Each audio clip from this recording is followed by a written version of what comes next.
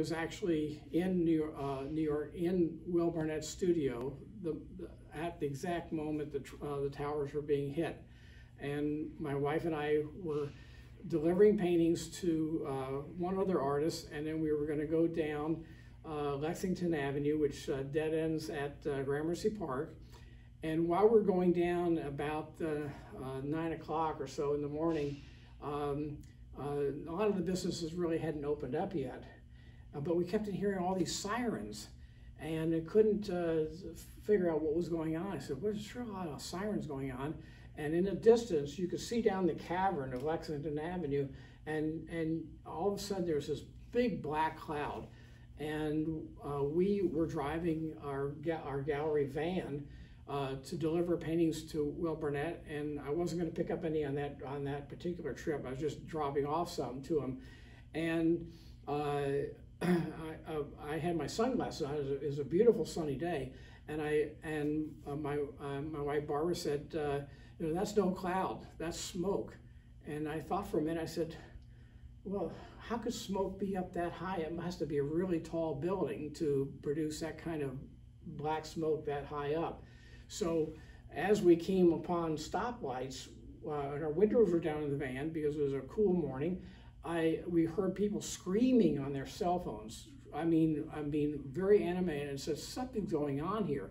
So we quickly turned on the radio, and of course we heard that one of the towers had been hit by an airplane. Well, we just assumed, like everybody else, it was a terrible accident. So we continued on. We got down to Will Barnett's studio, and there was a parking space, which there really is never a parking space in front of the National Arts Club building, but we found a parking space right in front. I went up with the paintings, and Will Barnet, Elena let me in, and Will is glued to the TV set. And he says, "Bill, you got to come over and see this." And so I'm standing there watching this unfold, and just as we're talking about it and saying how terrible it is, that's when the second plane hit. And at that moment, there was no accident. It was obviously no accident. So I said, "Well, I got to get out of here." So I quickly went downstairs. And Barb said to me, "Oh, we got a great parking space. I think the second tower has been hit. I think there's really a problem here." And so I said, "We got to get out of town." And we were supposed to be in the Hamptons later that day.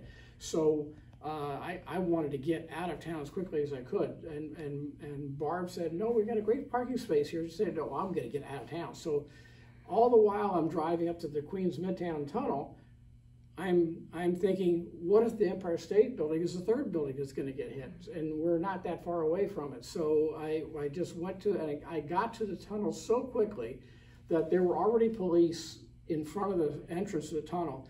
And they looked us up and down, and Florida plates too. And I had Florida plates, and so white unmarked van with Florida plates. But they looked us over very carefully, and they let us go through. When we got up to the other side, we got up on the Long Island Expressway, and my wife said, "Let's pull over. There's nobody going out. There's nobody on the road."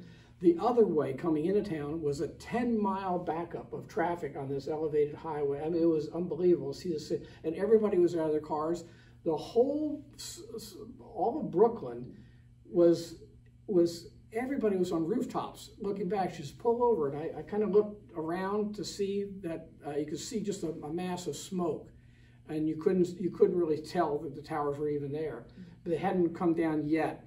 But we hightailed it out of there. I know you and the rest of the family were trying to call you. You were trying to call us, and of course cell phone towers are on top of the World Trade Center, so they couldn't get through. We didn't get through until we got to Riverhead. And out near the Hamptons, and then our cell phone finally worked. But what a day to go through, and I feel so badly for all the lives that were lost on that day, and I will never forget that. But I was with Will Barnet and Elena Barnet on that morning, that fateful morning.